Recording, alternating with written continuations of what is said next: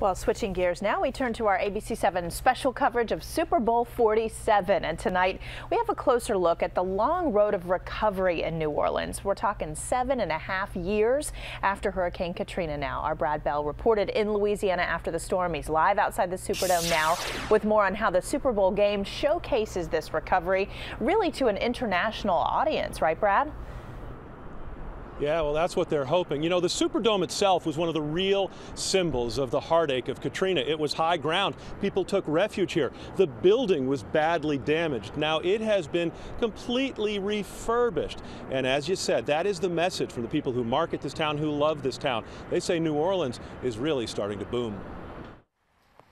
On August 31st, 2005, 80% of New Orleans was underwater, as deep as 15 feet. Mark Dana's Lakeview neighborhood was among the hardest hit. We had 3 inches of water upstairs. From the crest of the road, you would be standing in 11.9 feet. Days later, ABC7 was there as he and other homeowners were allowed back in for the first time. It was a chaotic scene. We went along on washed up boats as people went looking for missing relatives or just to see the damage done.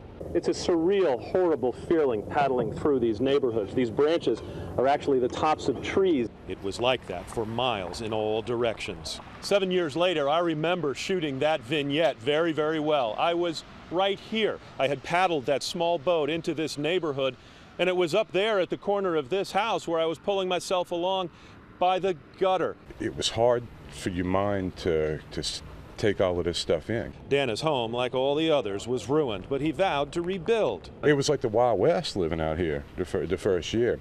I think we stayed in a FEMA trailer for 18 months. There are still many empty lots, but after years of delay, construction is booming. Super Bowl organizers and city leaders in New Orleans say they want to spread the word. We really believe that this is telling the world that New Orleans is back, and it's back stronger than ever. Dana says after all the suffering, he too hopes visitors notice the new vitality. I think it's great that they're going to see that. Man, come visit us. Having one of their own.